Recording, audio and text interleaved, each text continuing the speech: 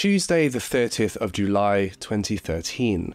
Rowan County Sheriff's Office, North Carolina. Two young men enter the police station to report their adopted younger sister as missing, but when the investigators ask them when she went missing, and the two young men tell them that they last saw their 13-year-old sister 2 years ago, a twisted case of lies, fraud, abuse, and murder begins to unravel. People say Ted Bundy didn't show any emotion. I showed emotion.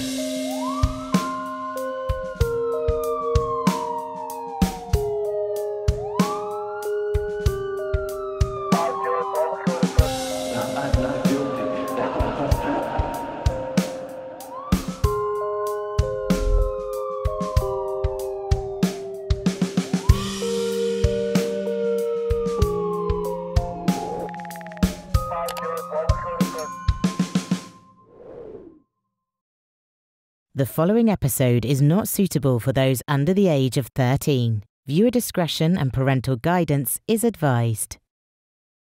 Erica Lynn Parsons was born on the 28th of February 1998 to her biological mother, Carolyn Parsons, weighing just 4 pounds and 7 ounces. Sadly, within days of giving birth to Erica, Carolyn Parsons realised that she couldn't care for her newly born daughter. You see, Carolyn Parsons tragically did not have the money to look after Erica, and so she knew that to do the right thing, she needed to give her baby up for adoption. Erica was described as being a happy baby who Caroline could cuddle up to and who would fall straight to sleep. Erica's biological father had not been in the picture, so Caroline's former brother-in-law and sister-in-law, Casey Parsons and Sandy Parsons, offered to adopt Erica. Caroline had spent her childhood in foster care, and she knew from the moment she first held her daughter that she wanted more for her, and she felt that Casey and Sandy adopting Erica would grant her daughter Erica a life and home that she couldn't provide for her. And so at 4 weeks old, Erica was adopted by Casey and Sandy Parsons and joined their family. It's unclear when exactly Sandy Parsons and Casey Parsons met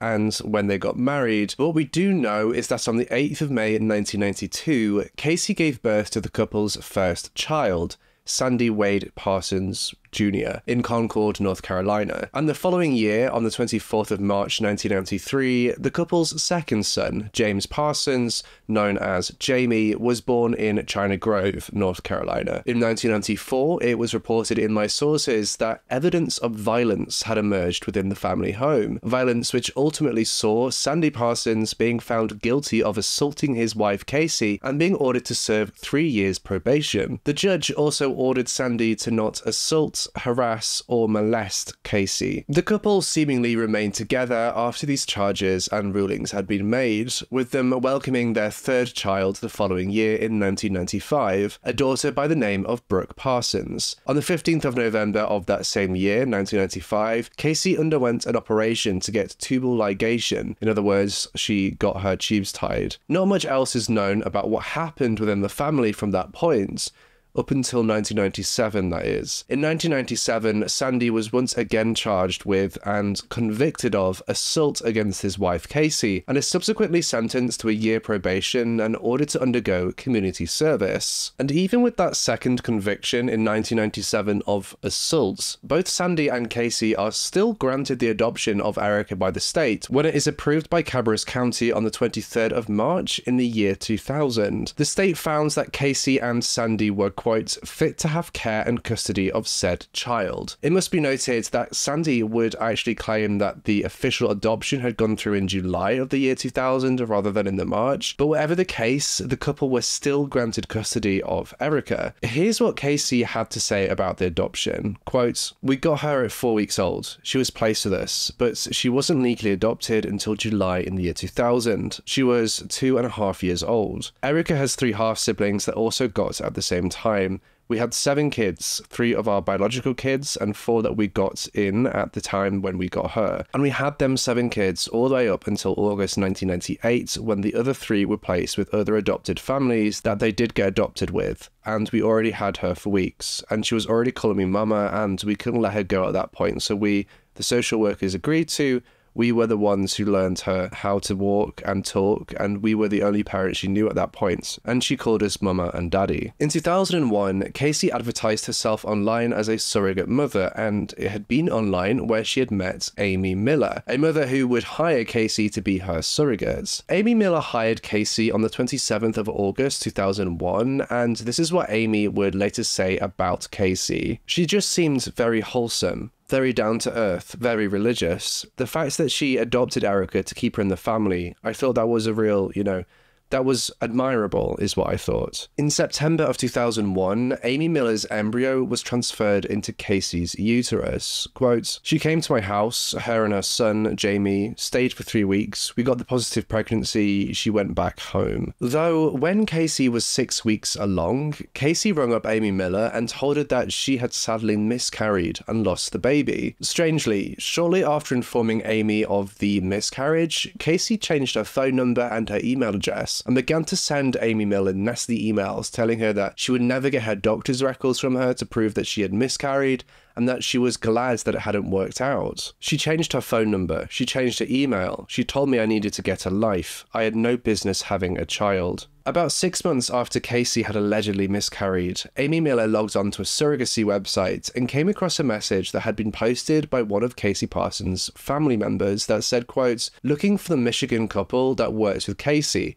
I have some wonderful news for you." This family member revealed to Amy that Casey had still been pregnant and that she had set up a crib in her bedroom and had been planning on keeping the baby. Once it had been confirmed that Casey Parsons had still been pregnant with Amy Miller's child, an investigation was launched. Amy Miller learns that Casey Parsons had actually been taking money from at least 2 other couples while she had been pregnant. It had been Amy Miller's belief that Casey had set out to steal her child. Legal action was immediately threatened against Casey Parsons, and the FBI was informed of the situation, which ultimately saw Casey doing the right thing and giving Amy Miller her child after the birth. Quote, "Questions were raised about Casey Parsons' role and motives as a surrogate mother under an agreement she had made with a couple from another state. In a letter, the couple's attorney said that they had learned that Parsons had told the couple that she had lost her baby to a miscarriage, and that wasn't true. The attorney also said that they had evidence that Parsons was shopping their unborn child, trying to find other prospective parents who would pay for the child. The attorney told the Parsons that the FBI had been notified and that they could be prosecuted for kidnapping if they tried to keep the child. In March of 2002, the Department of Social Services began investigating allegations that Erica had been abused in the home 2 years previously, when she had been about 2 years old. The Department of Social Services, or DSS, began to investigate a report that Erica had been hit with a belt which had left bruises. The person who had filed the report with DSS had claimed that Casey would carry a belt around with her and use that belt to whip Erica. The allegation had been that Casey had beaten Erica, who had sustained marks on her buttocks, one on the back of her leg and a couple to the side of her face. Further, it was alleged that Erica wouldn't eat food and that Casey had said that she didn't love her. When the DSS interviewed Casey, she denied abusing her children, and the DSS investigator made notes that Erica did not appear to have been afraid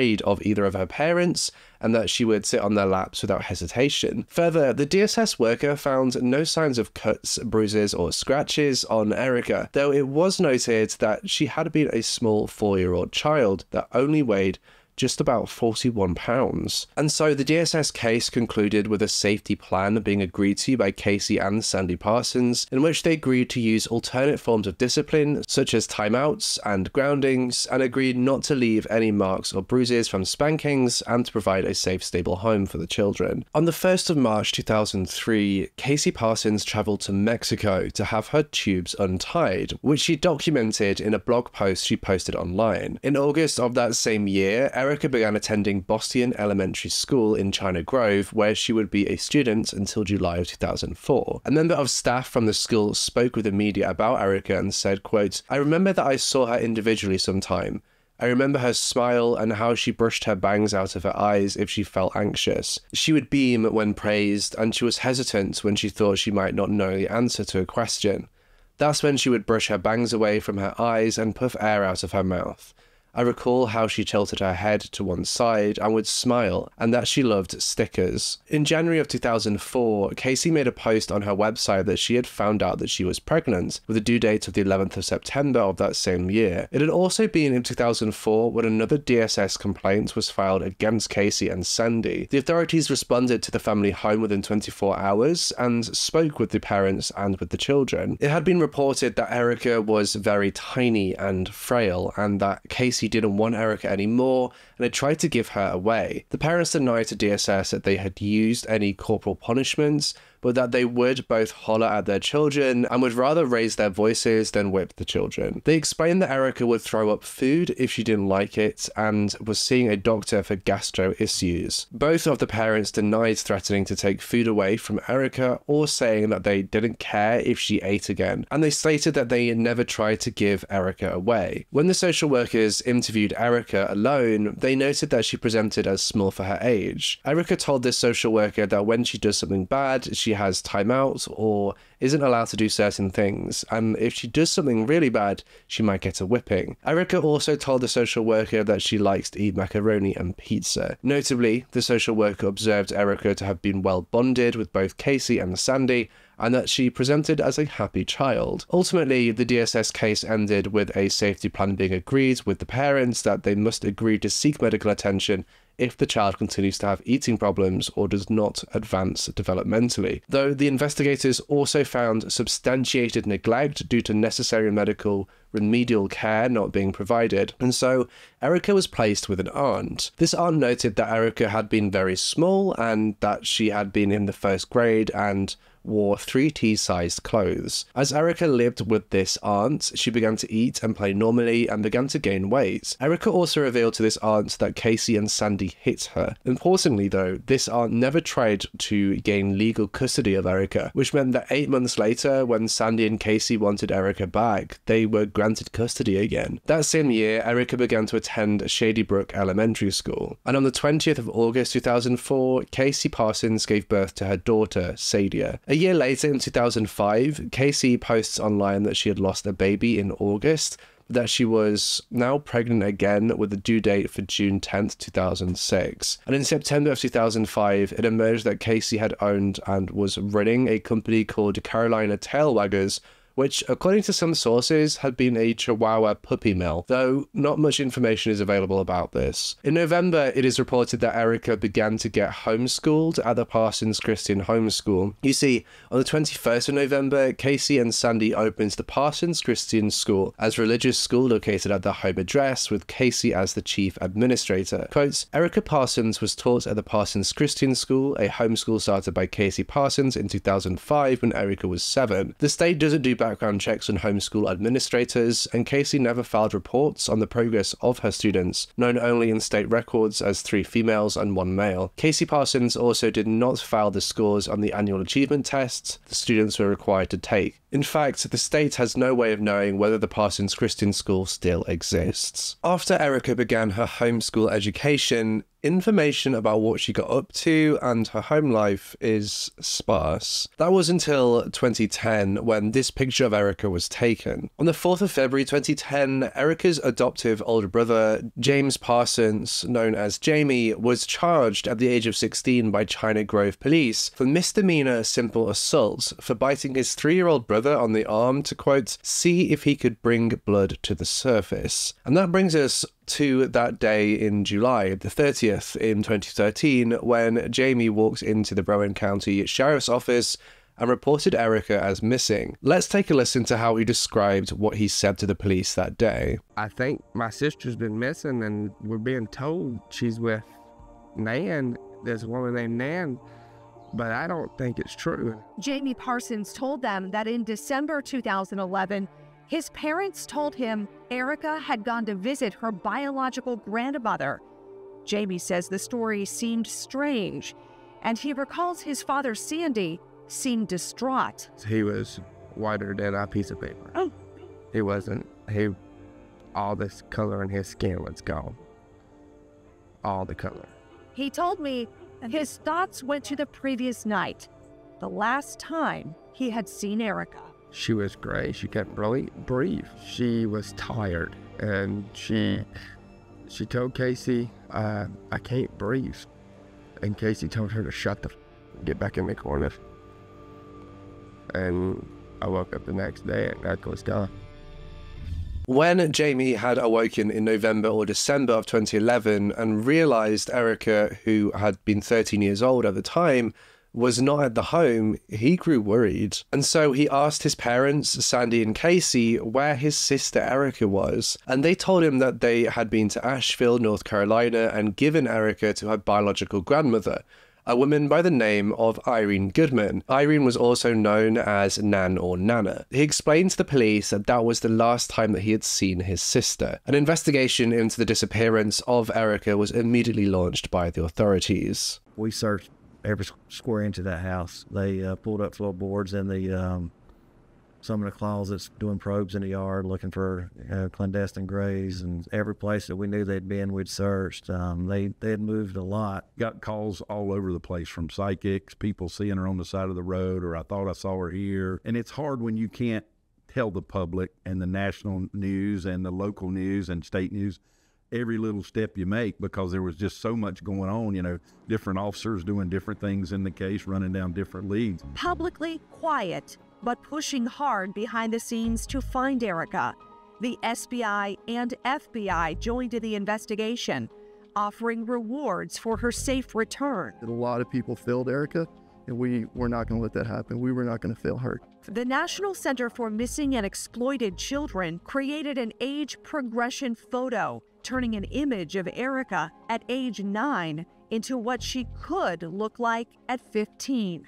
Those pictures were plastered on billboards, part of the massive effort to generate tips. This case would haunt us if we didn't find her. When the authorities spoke with Casey and Sandy, they claimed that they had last seen Erica in December of 2011 in Mooresville at a McDonald's. And they told the investigators that Erica's biological grandmother, Irene Goodman, had contacted them via Facebook and had asked them whether she could start a relationship with Erica, her granddaughter. Sandy and Casey claimed that they let Irene take Erica to Asheville, but that they hadn't seen her since. They told the authorities that they had gone with their daughter Brooke to take Erica to meet with Irene Goodman, though it must be noted that when the investigators spoke with Brooke, she stated that she had stayed home with the other children. Further, Casey and Sandy were unable to provide the investigators with any contact information for Irene Goodman. They couldn't even provide the profile of Irene Goodman's Facebook account, which they alleged she had used to originally contact them with. Detective Chad Moose had been the lead detective on the case, and he was quickly tasked with trying to track down Irene Goodman so they could check on the well-being of Erica. He started by trying to locate anyone with the name Irene Goodman or similar names who lived in Asheville, and while there had been people that had that name or similar names, none of them had been related to Erica. According to one source, on the 31st of July, the two youngest children in the Parsons family home were actually removed by the state, but I was unable to find any more information about that. Detective Chad Moose then made the announcement in August of 2013 that the police believed the story about Erica's biological grandmother had been fake, and that they had tracked down everyone with the name Goodman in Asheville but couldn't find Erica or her biological grandmother. The investigators also made a point to state that Sandy and Casey were not cooperating with the authorities in their announcement. On the 12th of August, Erica's biological mother, Carolyn, flew in from New Orleans to North Carolina in order to speak with the investigators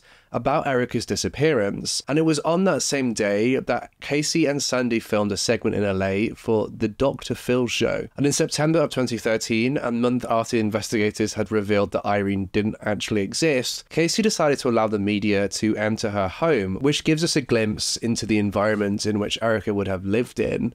Casey Parsons showed us one of the two bedrooms Erica lived in prior to her disappearance in December of 2011. We look for her every day. We still do. Now, as I just briefly mentioned, Casey and Sandy went on the Dr. Phil show in order to discuss their case, and unfortunately, I am unable to show clips from that episode in this video due to Dr. Phil's team being very strict on their copyright, but what we will do is go over the main points from the segments. Casey claims on the show that Erica had cut off communications with them. Apparently, Irene Irene Goodman had told Casey that Erica had said that she didn't want to go back home after having lived with Irene Goodman for 2 months. And about a week and a half later, when Casey tried to call Irene, the phone line stated that the number was not receiving calls anymore. This led Casey to believe that 13-year-old Erica had blocked their number. Both Casey and Sandy insisted on the show that they believe that Erica is fine and that they don't have a doubt in their minds about it. They reiterated that Erica was not missing and that they thought she was just being a rebellious teenager. The couple further claims that they believed that they had been the model parents and that all of their kids' needs had been met. But the detectives on the case knew deep down that something wasn't adding up, that the couple were hiding something, and they knew that all they had to do was separate the couple, and soon one of them would break so that they could learn the truth and find Erica. If they weren't together, they wouldn't talk, and the authorities got the impression that Casey had some kind of control over Sandy. But separating the couple seemed like a task that was next to impossible. That was until the investigators uncovered a major mess up, a major mistake that the couple had made, a mistake with their money. As it turned out, Sandy Parsons and Casey Parsons had been collecting adoption assistance and food stamps, programs that receive federal funding, benefits that were intended for Erica. And despite them not having custody of Erica for 2 years, they had still been collecting those benefits. Quote, Sandy Parsons and Casey Parsons had been working together to enrich themselves with Erica's benefits. This meant that the FBI was now involved and investigating the Parsons for benefits fraud. And in 2014, Casey Parsons and Sandy Parsons were arrested on 76 counts of federal fraud charges and identity theft. Notably, members of the jury stated that they didn't buy Sandy Parsons' defense that Casey had been the mastermind behind the benefits fraud and that he didn't have any knowledge of the household finances. And in March of 2015, the couple were finally separated and imprisoned, with a combined 18 years of federal prison time. Though, tragically, Erica remained missing. That was until 2016, when a crucial break in the case was made. From behind the bars of his jail cell, and after more than 3 years of fabricating the truth, Sandy Parsons finally broke and came clean. He confessed to the investigators that Erica had tragically been dead for 5 years, passing away when she was 13 years old. In September of 2016, Sandy Parsons was escorted with the authorities to rural Chesterfield in South Carolina, which had been an area where Casey Parsons, his wife, had once lived, and they had gone there in order for Sandy to locate Erica's body. You can see in this footage Sandy Parsons being taken to the location where he claimed Erica's body was. We see him confirm the spot. This here? I think so. Okay.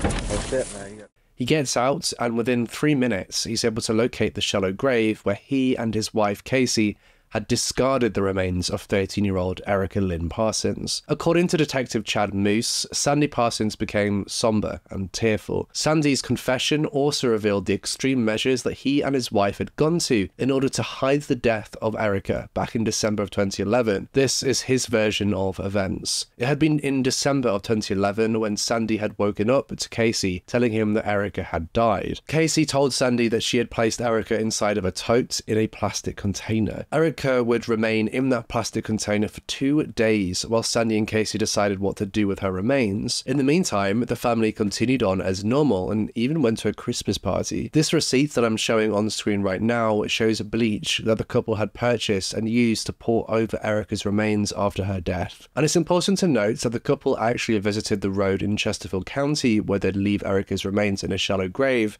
twice. The first time had been to dig the grave, and the second time had been to abandon her remains there. The couple had even removed the batteries from their cell phones when they went to the burial location to avoid any chance of them being tracked. Though, after nearly 5 years of being concealed in the bush of the woods, Erica had finally been found, and she could finally be laid to rest. The authorities delicately recovered Erica's remains, with Detective Chad Moose ensuring to go the extra mile for the 13-year-old girl. Erica's remains were placed in a body bag, though the bag was left open by Detective Chad Moose so that Erica wouldn't be left in the dark anymore. Detective Chad Moose even went as far as to place a stuffed animal in the body bag as her remains were transported back to Rowan County. He ensured that Erica received the dignity and respect that she never got when she was alive. Quote, Erica got more love from the community than she ever did from her adoptive family. It had been clear to the investigators that Casey Parsons had been the mastermind behind what had happened, and so they decided not to immediately tell Casey that they had found Erica's remains, giving her one last chance to confess. Hey, Miss Parsons. Hey. This is Chad Moose at the Sheriff's Office, Rowan County. How you? Fine. I know Erica isn't on this earth anymore. Oh, yes, she is. She's not. Yes, she is. Not alive. No. Yes, she is. Y'all will find that out. Because there's nothing I've done like that. I would never do anything like that in my life to anybody. So you're saying you didn't take Erica's body anywhere? Saying you didn't take Erica's body anywhere? No. Okay, so if I find a body of a little girl on Payton or Mount Crogan near Payton, South Carolina, it's not going to be Erica. It's not going to be Erica. Okay. And how do you know that? Because she's alive. So your statement is you never beat Erica? I've never. Did you ever pull braces off her too? Oh, she did that. Did you ever bend her fingers back like a crowd? No. Okay, have you ever choked Erica? No. And never beat her with Sandy's belt? No. Did you ever make her eat dog food? Oh my God, no. If I find her and she's bones and I got broken bones, you got nothing to do with none of that. I have nothing to do with that. If you change your mind and you want to do the right thing, you better hurry. Okay. Okay. I'm fine. Erica's remains were received by the medical examiner on the 14th of October 2016, and the medical examiner spent 3 months studying every segment of Erica's skeleton. It was immediately clear that Erica had sustained injuries prior to death, and horrifyingly, she had sustained a considerable amount of them. I had never seen the level of trauma that was written because it was everywhere. They were extensive and all over. Yes, they were extensive all over and range from her face, torso, back, arms. This poor child had been beaten chronically for a very long time. She was tortured. She was. An old injury that this part was crooked and it was turned. All of the trauma to the part of the back of your shoulder blade from beatings that you had new bone growing on top of bone and growing and microfractures. So that means she was repeatedly beaten and her bones were trying to heal themselves. Yes. To only be broken again. Yes. Erica's brother, James Parson, or Jamie, spoke about the horrors that he witnessed his parents inflict on Erica. Watching Erica get beat, that wasn't normal. And beat with what? The belt, mostly the remote.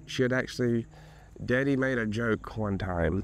It was an awful joke because it said we go through more remotes than any family does because we don't lose them. Casey breaks them over Erica. Erica would actually do something wrong. She got what Casey called the friendly reminders.